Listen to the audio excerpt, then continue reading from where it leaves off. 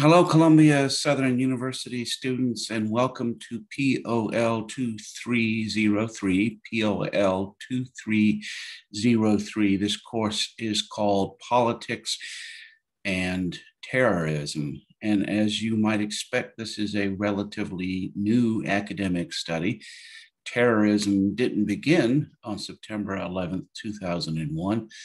But that's really about 20 years ago when we started to seriously consider it as an academic discipline because it affected us so directly here in the United States.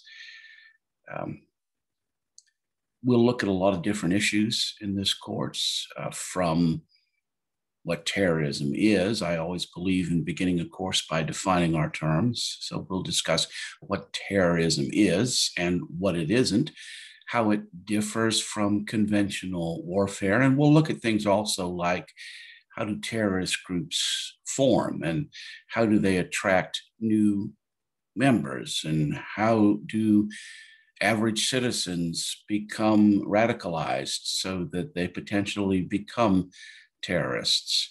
And then we'll look at methods of counterterrorism. That is, how do governments and societies fight terrorism? We'll see that terrorism is not a new thing on the global scene. We'll look at its historic roots going back as far as the 1880s.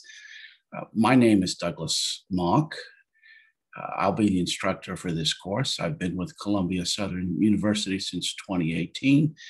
I currently teach full-time for Morehead State University in Morehead, Kentucky. I've previously taught at the University of New England in Maine and at Pensacola State College in Florida. My undergraduate degree is from the University of Central Florida. My master's degree is from the University of West Florida in Pensacola, Florida. And finally, I obtained my PhD in political science and political theory from Boston University in Massachusetts. Best way to contact me is via the email. My email is Douglas, that's Douglas .mock, M-O-C-K, at columbiasouthern.edu. So it's Douglas.mock at columbiasouthern.edu. My phone number is 207-629-7992. So you should feel free to call me as well.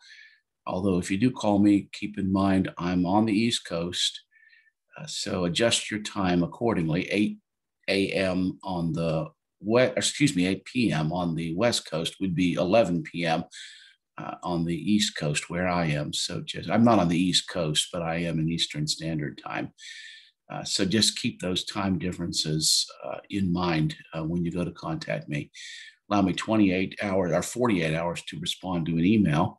And I look forward to working with you in this course and getting to know each of you. Let me know how I can help.